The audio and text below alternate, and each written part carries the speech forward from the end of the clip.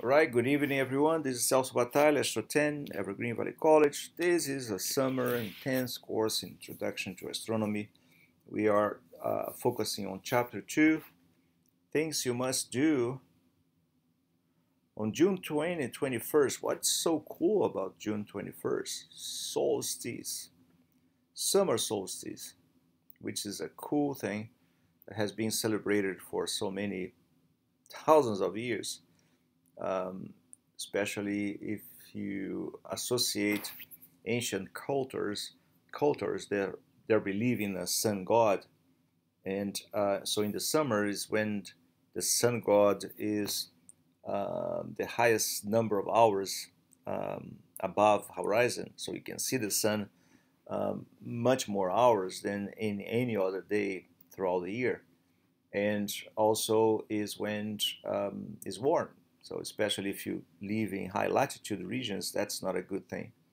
What is going on here? I might have touched something funny. Sorry about that. And so June 21st marks the summer solstice, and that is the point in Earth orbit around the sun. And I could maybe bring about the animation.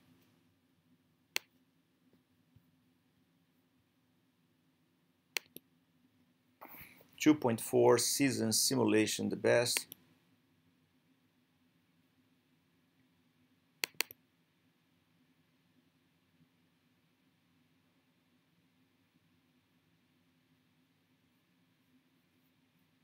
Oh, my flash is not updated. Sorry about that.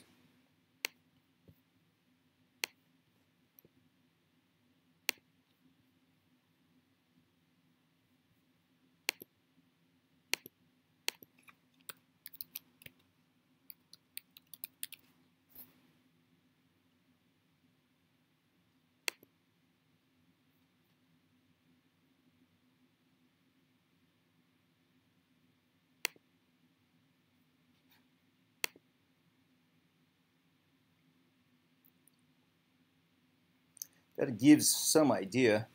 Um, so in this animation, um, this is time. If I stop here, so this yellow line represents the. By the way, so yesterday in the classroom we mentioned celestial sphere. So celestial sphere does not exist, right? But is a nice way to represent position of stars in the sky, and we can use a hypothetical celestial sphere surrounding us to determine the location and places where stars are supposed to be located. And we divide the celestial sphere in 66 regions, and we call these regions constellations. Now, this bluish sphere represents something like that. But in this representation, you have somebody that happens to be standing on the floor, and the floor appears to be, this green floor appears to be flat. So we know our planet Earth is not flat, it's a round thing. And so this flat circumference, in fact, represents our horizon. So which means the farthest you can see without any impedance of trees and mountains and houses. So if you could go to the top of a cliff and look towards the ocean, so the point in the ocean where water and sky would meet would determine your horizon. So in this horizon, you can establish north, south, east, and west, the major location. And what we are seeing here is this. So let's go to March 21st, which is one of the equinox. So in March 21st,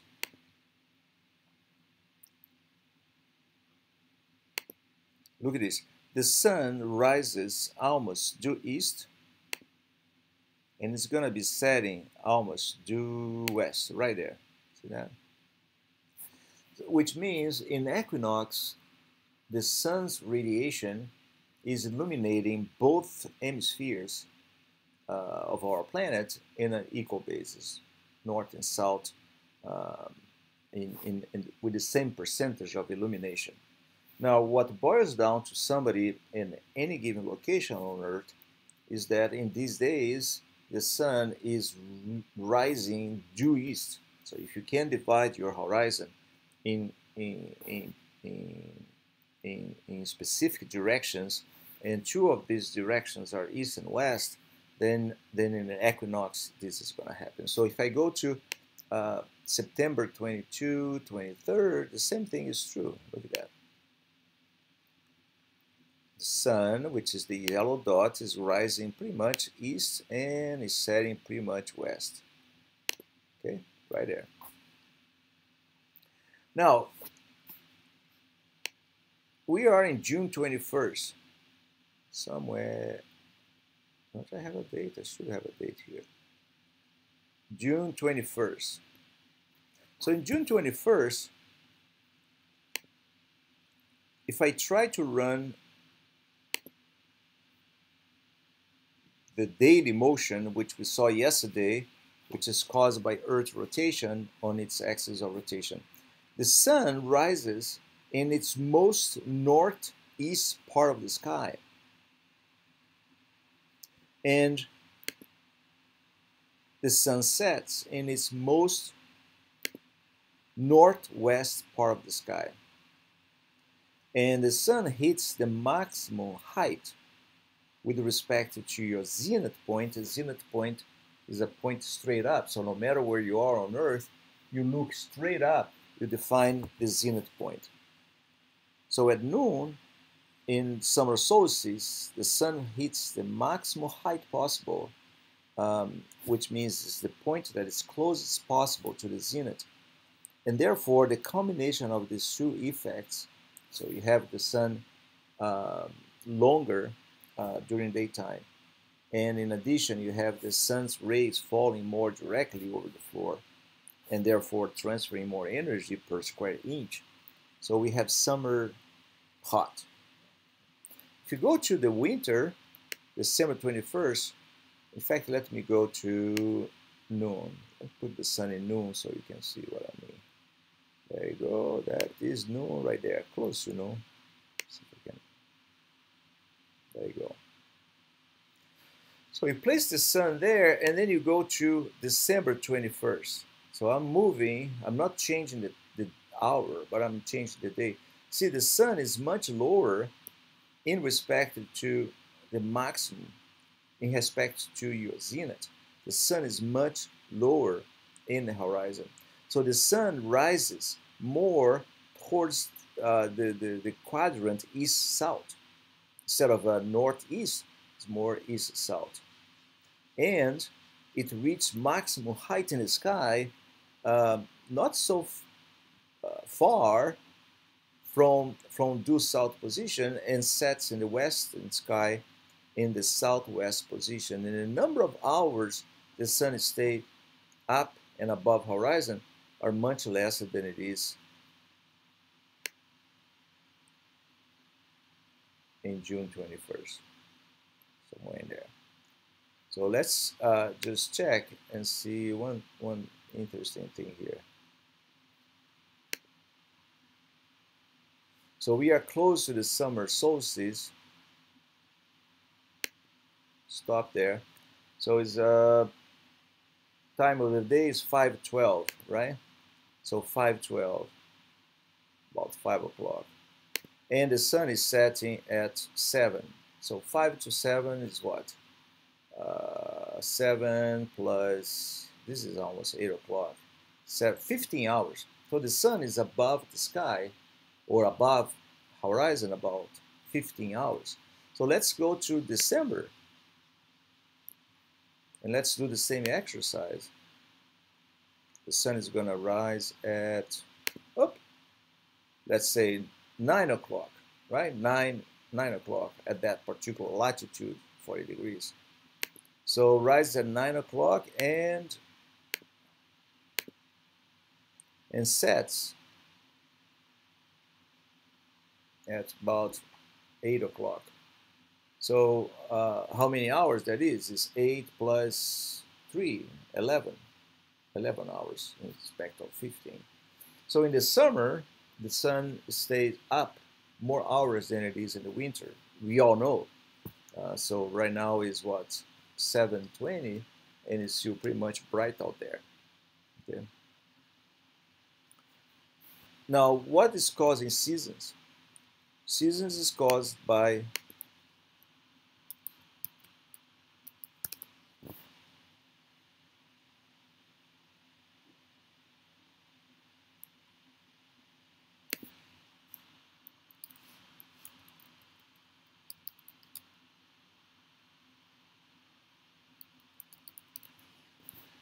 just a second.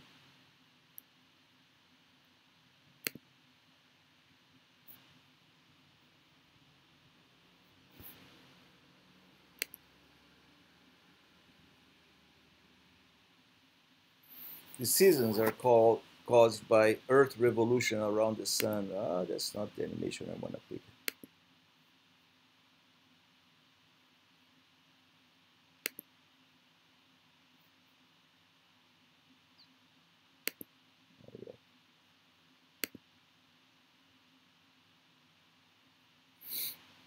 So take, for instance, Earth orbiting the sun and the axis of rotation with an inclination with respect to this orbital plane. So when Earth happens to be at this location, the axis, the North Pole is tilted towards the sun, and then we call that moment the summer solstice. We call winter solstice when the North Pole axis is tilted away from the sun. But look at down there, the uh, the southern pole is tilted towards the sun. So in the same time, the same day of the year, let's say in December 21st, we experience here in the northern hemisphere winter solstice, whereas in the southern hemisphere they are excuse me, experiencing summer solstice. So the seasons are reversed, and seasons are caused by Earth axis of rotation inclined in with respect to Earth orbital plane. Now, today, in addition to that, or in addition to those animations, Chapter 2 also explored the moon's phase. And the moon's phase are caused by the fact that we have a unique source of light in our solar system, and that is the sun.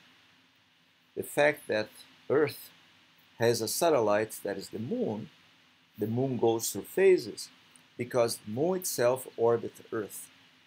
Then in different times of the month, we have the moon bright hemisphere casting a certain percentage of it towards Earth. So let me see if I can make sense of what I'm talking about. So if you look at the sunlight, Earth, and the moon, see that? So the moon is orbiting Earth, and at any given part of its Earth, or at any given part of its orbit, it has half of its hemisphere light. See that? So it's always 50% lit. So it's 50% lit here, it's 50% lit there, here, everywhere. Same with Earth. So no matter how Earth rotates and goes through its phase of daily or diurnal motion, Earth is always 50% lit by the sun. And the reason to that is Earth and Moon don't have proper light. So the only source of light we have in our solar system is the sun itself. Oh, by the way, in midterm number 1, I will have several questions that has to do with the moon phases and the ability you have to determine at what time of the day certain moons are supposed to rise and set. And probably not today, but I will upload a video that can give you some tricks on how to do that easily, very easily, okay?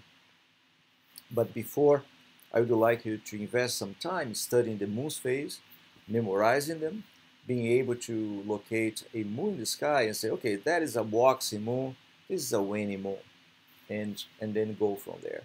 Oh, by the way, these chat rooms, unless you ask me to lecture on something, what I will try to do the most I can, especially if I have the visualizations and the animations in place, I will try to complement what is given in the book with animations, with the simulations. And then I will kind of play around, assume that you read the book and you know something about it. Unless you ask me to, okay, can you please explain specifically this topic? And then I will be happy to do that. Okay, so in this animation again, you have the sunlight, you have Earth, and you have the moon. And what I'm saying is, no matter which position of its orbit Earth is in respect to the sun, no matter which position of its orbit the moon is in respect to Earth, both objects are always half lit by the sun. Okay, because they don't have proper light, the sun is the one with proper light. Now, what I will do now, I will show time. There you go. So when I enable time to be given, then it becomes clear that if you are looking from north perspective down the solar system, this position over here represents noon, right? This position here is sunset, midnight, and sunrise. So Earth rotates from the north part of the sky, as you see down. Earth rotates on its axis of rotation in a counterclockwise direction. And this in a counterclockwise direction. And we call this motion prograde. And also, Earth goes around the sun in a counterclockwise direction, right? It moves around the sun in a counterclockwise direction. And if you are observing the system from north perspective, so that's what I mean right here. See that? This is a counterclockwise direction. So at noon, this little person is here in the equator. This is pretty much North Pole. And then 6 hours later, that person is here. 6 hours later, that person is there. 6 hours later, is there. So in 24-hour cycle, this person has gone through entire Earth rotation back to that point over there. Okay. Now, how about the moon's phase? So let's think about the moon. The moon goes around the Earth, and when the moon is in the far side of its orbit in respect to the sun, that is when the bright hemisphere, see that the bright hemisphere is totally facing Earth. And if somebody can see this bright hemisphere, this is called full moon. And the moon keeps orbiting Earth, and then about 14 days later, it happens to be in the line connecting, or close to the line connecting Earth and the sun. And when this happens, we don't see any of the bright part of the moon's hemisphere, because this bright part is reflecting sunlight in all directions except towards Earth. See that? And then we can't see the moon. So the only phase, the only single phase that we don't see anything of the moon in the sky is the new phase. And the reason to that is the new phase is in a configuration that reflected sunlight is being sent outward in a direction that does not include Earth. But few days later, when Earth is somewhere away from that point of the noon phase, we see a little bit of its bright hemisphere. Not a lot, but we see a little bit. And we call that phase crescent. So this word waxing means all the phases that lie between the new phase and the full phase. Those are waxing phases. But when we go from the moon to the new, the phases are called waning phases. So the moon goes from waxing to waning phase in a period that takes about 30 days, 29.5 days. Just a second.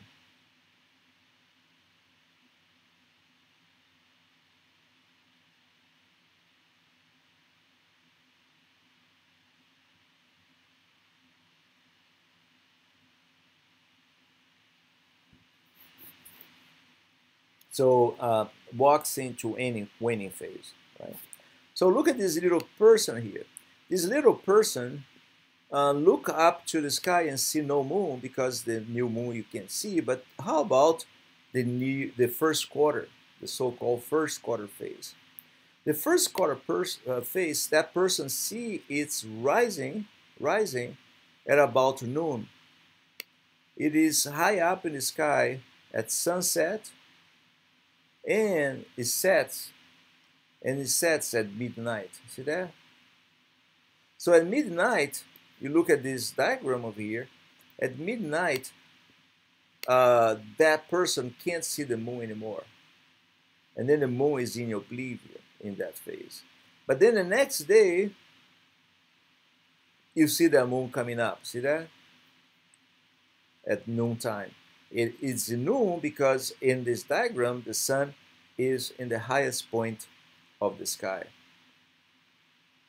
So what would I recommend? How would I recommend you to study the moon's phase? So let me call the book here, and then we can go over. In fact, I think I can pull the PowerPoints directly or the pictures directly from here. Just a second.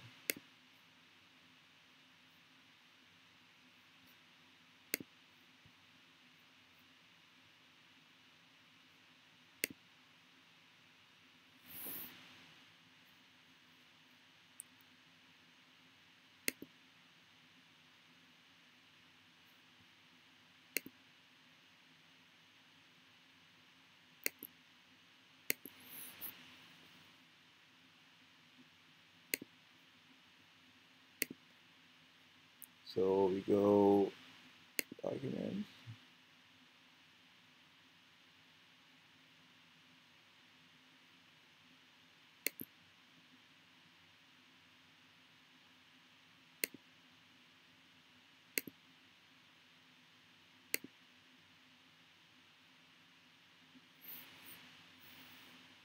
Yeah.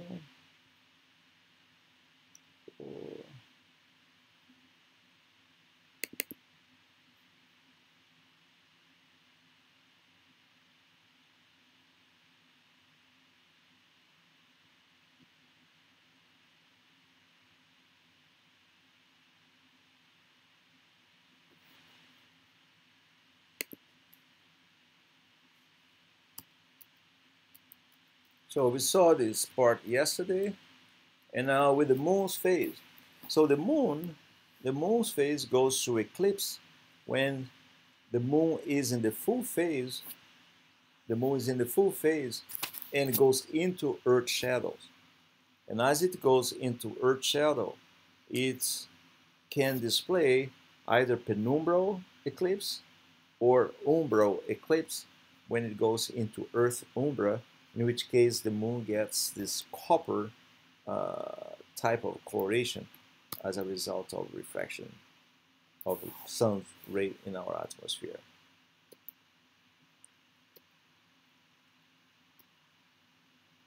Now, this chapter also deals with the transition from ancient astronomy to modern astronomy.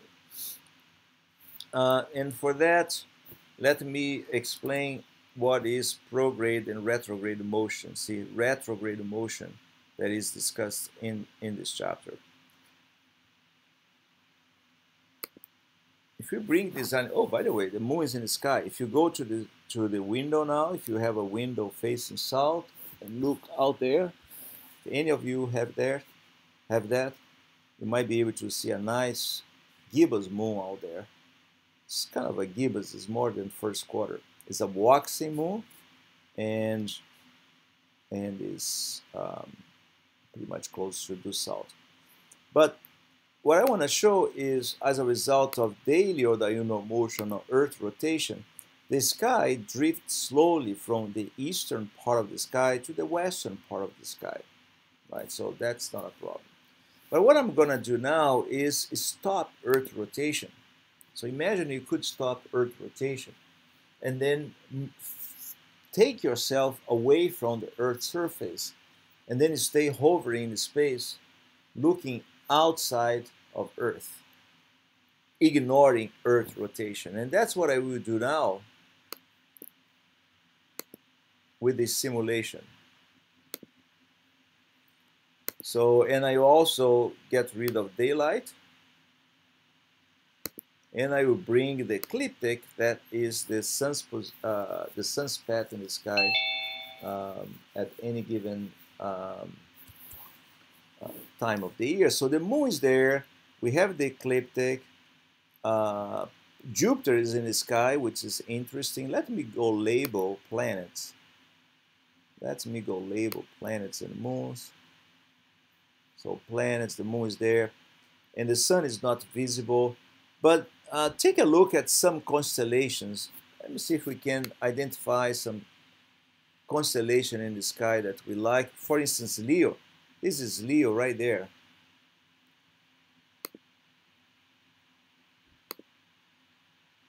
See Leo, this looks like a quotation mark inverted, right?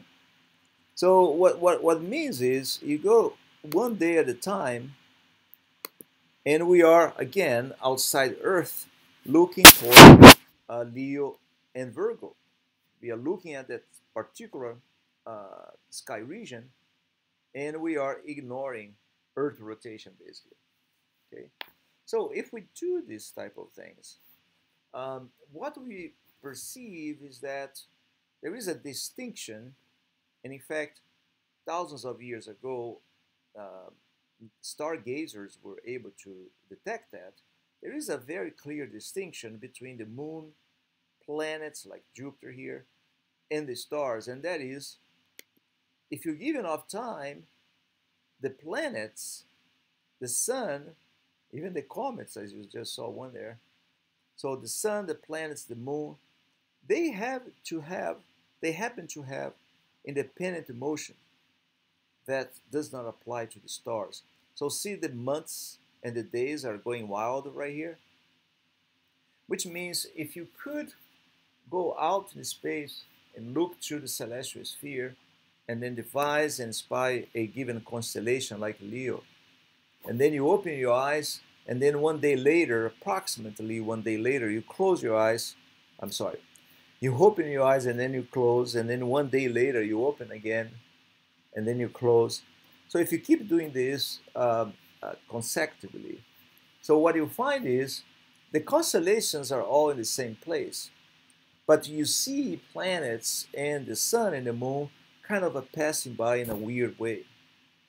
So since you know that Earth orbits the sun, you know what this represents. So in other words, if I go to the deep space simulation we saw yesterday, let's see if I can pull that up.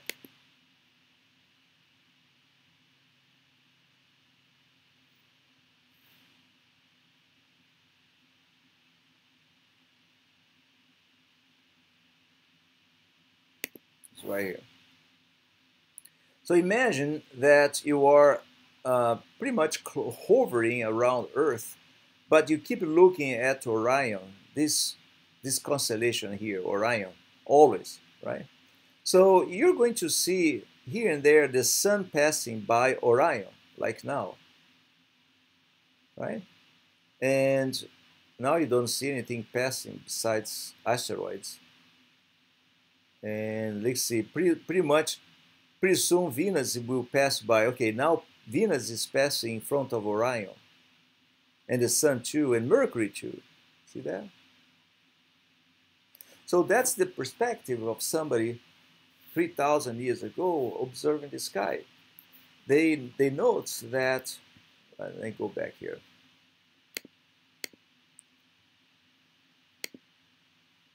They note that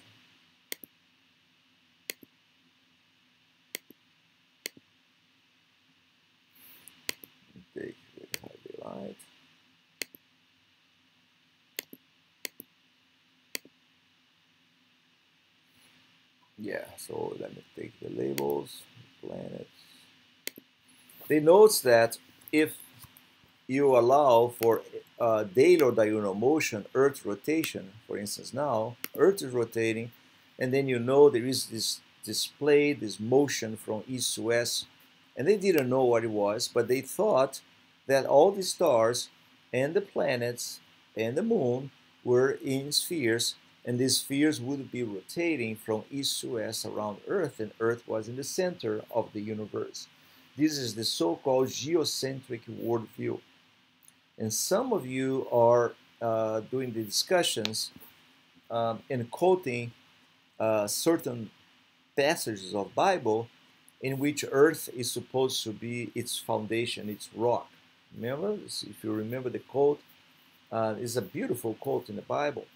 But um, the, the, the, the people who had the Bible in good steam in those days and were also stargazers, they interpreted that as if Earth were in the center of the universe, was the foundation, the rock, and everything else would go around, right? So if you think a lot of good things about stars and planets. So you can see that all of them are kind of orbiting us, and us, Earth, happen to be in the center of the universe. So that was the first possible worldview that came about. Earth in the center of the universe, and all the other planets and the sun and the moon going around us from east to west, as you can see clearly in this simulation, right? So just give the time pass by, 9:10, 9:40, 9:50, and we are in June 21st, and slowly, Earth is observing this hypothetical celestial sphere going around. But what these ancient stargazers did, in addition to that, what they did was, well, let me map the sky and let's map the relative position of all the stars in respect to one another. Which means I know they didn't have the technology, but imagine they could take a picture of the sky and then one day later take a picture again and then again and then again and then compare and see how, if there are any differences. And I can simulate that in here. Look at that. So now I'm gonna advance time one day at a time, almost one day. And then what you see is the stars don't move, right? It's as if I were following the celestial, this hypothetical celestial sphere in those days. So the stars don't move, but look at the moon, look at the planets. They do move. And Saturn now retrogrades, moves from east to west, and Mars is prograding, going from west to east. So the prograde motion is a name associated with any type of motion or sky motion in which the object moves from west to east. And retrograde is when the opposite occur, and Jupiter in this case here in Ceres is going from east to west. So they were retrograding. Now, in Mesopotamia, this fact became part of their belief system, and retrogration and progression would be interpreted as if the god were somehow, by doing these changes, causing some anomalies in people's lives, or could produce that. So then you have a real astronomical event that you can observe being incorporated into people's lives and moral codes, in part because, one, you observe, and second, because you have a belief system. And the part of that belief system is to believe that the celestial sphere was harmonious, was perfect, was not subject to decay, and the gods were somehow communicating things to us. So these are the two major types of motions, and the geocentric worldview is was explained by Ptolemy with the cycles and epicycles and the different circles, which your book explains quite well. Let me bring here the PowerPoint. So if we try to bring this explanation from the point of view why planets prograde and retrograde from the point of view of a heliocentric worldview, the sun in the center, is pretty much the result of uh, the inner planets taking over as it passes the outer planet. And then we see the outer planets kind of going backward. This is quite common in our solar system and is one of the Kepler's law, the fact that planets closer to the sun, they move at a faster speed than the planets that are further out. And then eventually the inner planets will take over. But Ptolemy was a great mathematician, and before Copernicus, he produced this geocentric worldview, Earth in the center, not exactly in the center, it's kind of off the center, but the planets would be describing an epicycle, as you can see in the smaller circle. And this epicycle also counterclockwise would be orbiting points in this major circle named deferent. And they were quite successful in not only explain planets' configuration, but also to predict planets' positions in the sky. Okay. And why it was so important to predict planets' position in the sky? Because of astrology.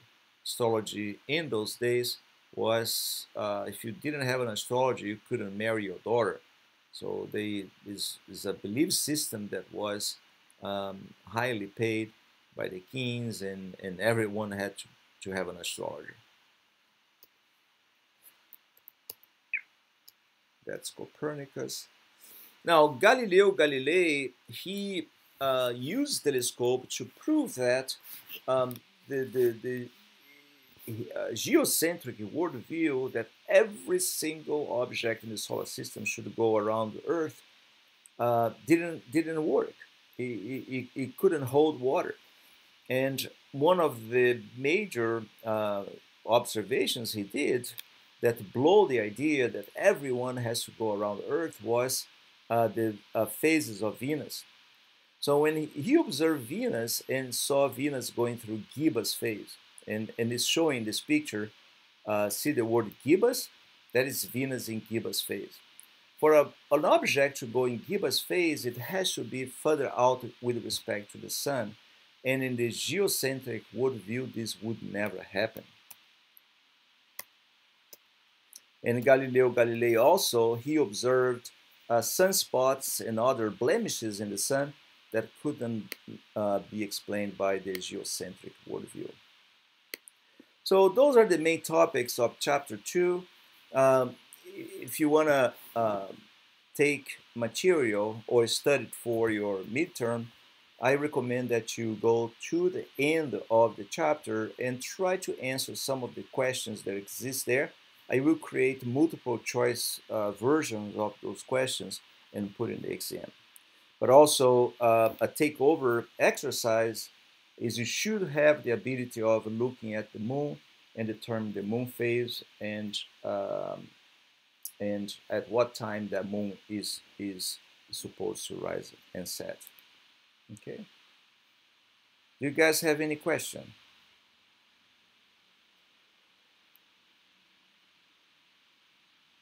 I actually have one question. Okay, Jessica, go on. Yes. Shows on the modules. I think it's about like an astro pick or something. Yes. What exactly do we need to submit? I leave that one open. You don't need to submit anything. It's one of those that I give credit. It's sort of a golden extra credit, because if you upload and if you can do in a nice way, and I explain how, you get extra credits that are added to the overall thing after. Even extra credits are added.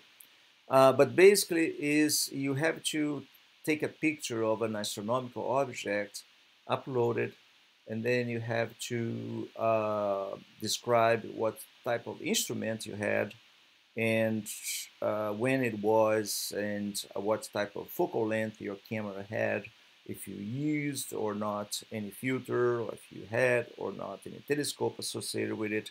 All of that has to be uploaded, and also a description of the object, a physical description of it.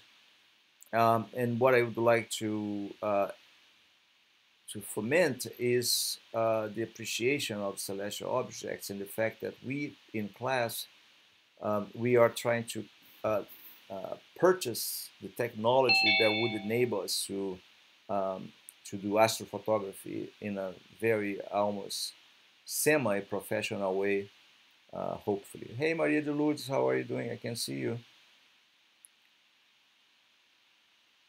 Does that make sense, Jessica? Yes, it does make sense. So does that mean we can't just use our phones? We have to go You can out use and your phones. You can use your phones through the telescope. I will, um, I will, or if you have a tripod that can keep the phone kind of stable, that would be good.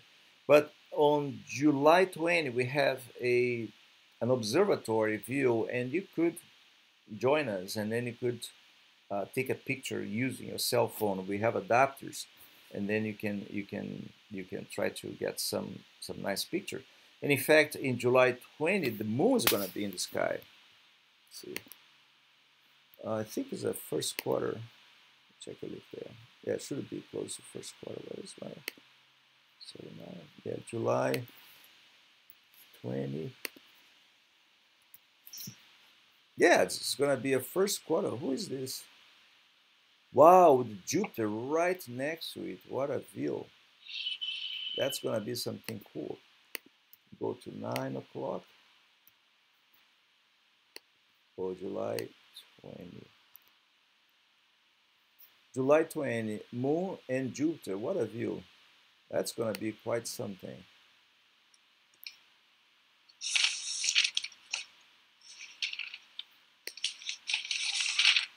That's Jupiter right there. Yeah. Any other question?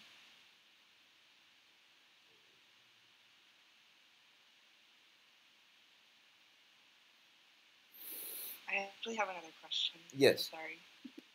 No, you don't need to be sorry. So I noticed that we have you wrote on there we're gonna have different due dates. So not everything is due like on Sundays. It's like something is due almost every day. Yes. Not every day. Homeworks usually are due 2 or 3 days after they are supposed to be released. Um, yeah, extra credits in general, I think Friday. And discussions, there are 5 of them, and they all start on Monday and they close on Saturday, so I have time to grade them. So we have to keep track. I mean, the best way to do, I think, is if you have your course, you can follow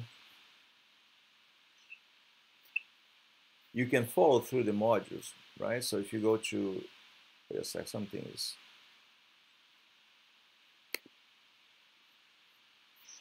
So if you go to the modules, June 18, 19, you have the assessments there, mandatory assessments, and then you can figure out what it is. And it gives the due date right there, June 22, 25th.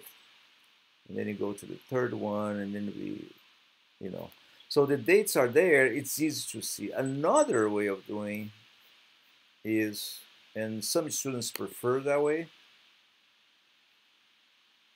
if you go to the course web page, either in the right hand side or right below, you have the to do things. So in my case, I have a bunch of corrections that I have to do, but it also lists the coming up assessments that are supposed to be closed.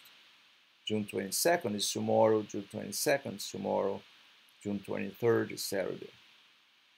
So discussions are closed on Saturday. All of them are closed on Saturday. and extra credits are closed on Fridays. Okay. Now the last one is the calendar.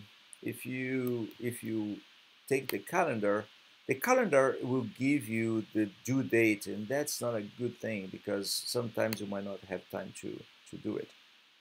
Um, and I can't see the calendar here for some reason. I think my configuration is not good, but you should be able to. Okay. So I think the best way is through modules and the to-do thing, the to-do list. Okay.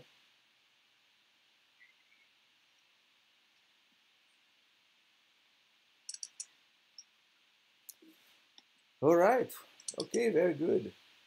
Very good. So any other question?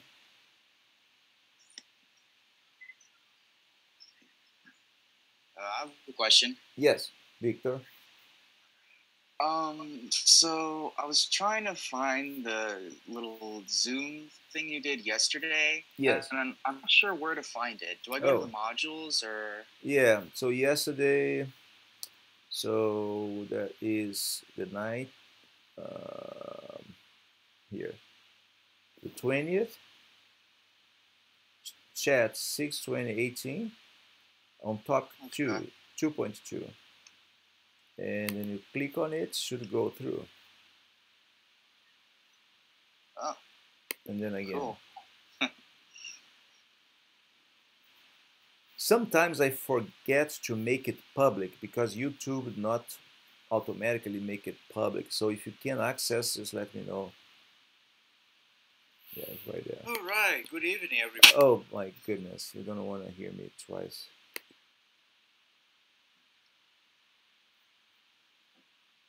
All right.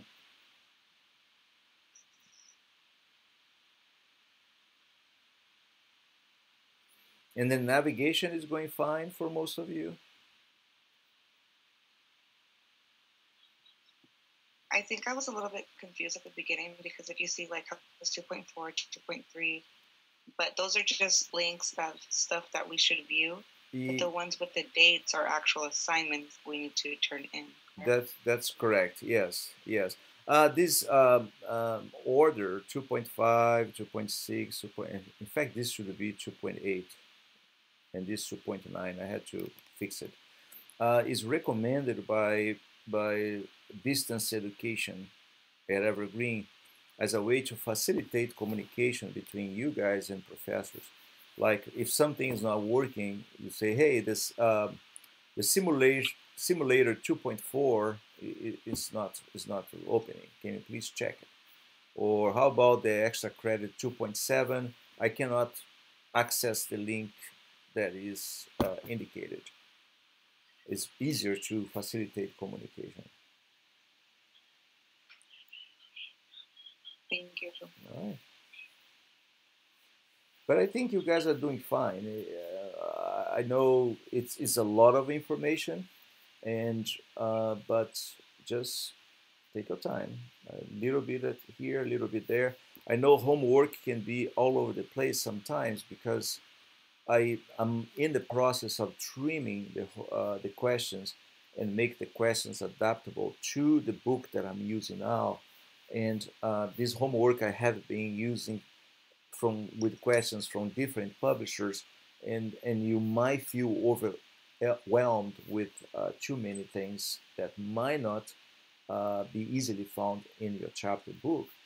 But but homework, this quiz over here, I will open the last 2 weeks in towards the summer. I will open them, and then you can do again. And by then, you will have a little bit more of understanding of the overall situation and course, and then you can do it better. But homework also is not a lot of points. It's 2.5% of your course grade. So it's not a big deal.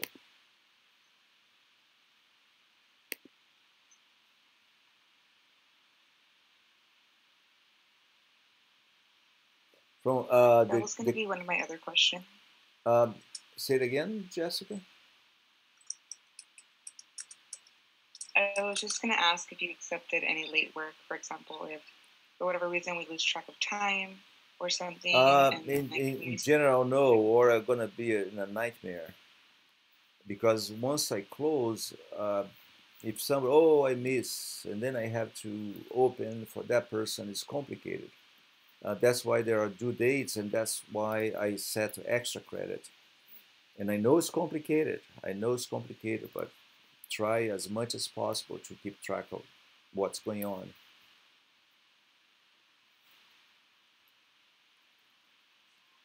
Thank you.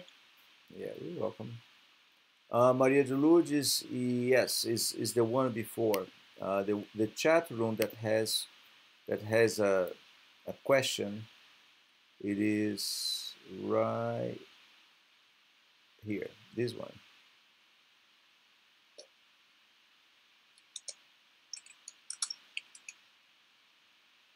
So see if you go to the extra credit right here, then you can submit.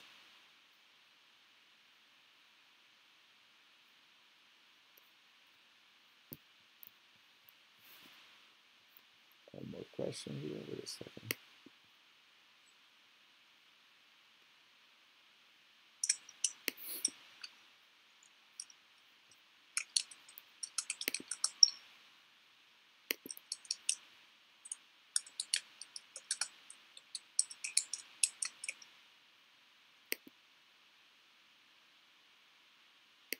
Oh, you submit the extra credit yesterday? Yeah, and I already graded. You submitted an extra credit yesterday. Was the W first, and I think I already graded, and I sent it. And you should be able to receive an alert that the grade was posted.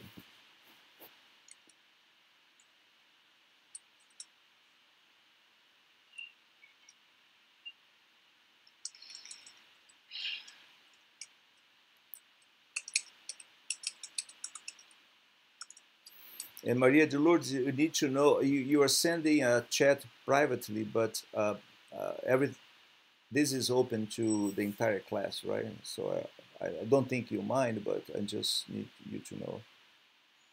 Yeah, yeah. I remember correcting yours, and I already graded. You went fine. You got it all right.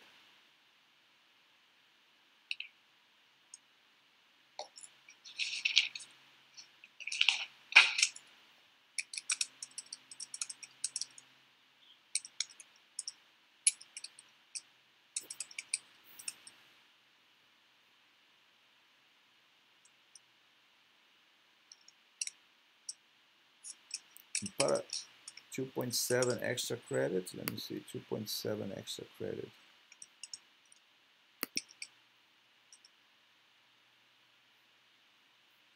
Oh, is that extra credit? It should have a link. Didn't I put a link? 2.6. Oh, yes, yes, yes. Just upload, write a paragraph and make a description of your dark energy. No, the discussion of the cultural background, Maria de Lourdes, the discussion of a cultural background is done here, 1.8. So you go to module topic 1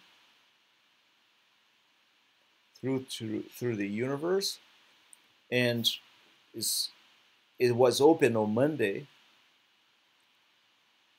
Click here.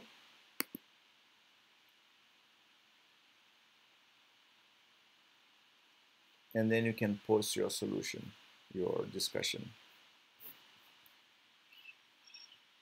right? You can either reply to authors, or you can go all the way to the end, and then you can upload your answer. Okay?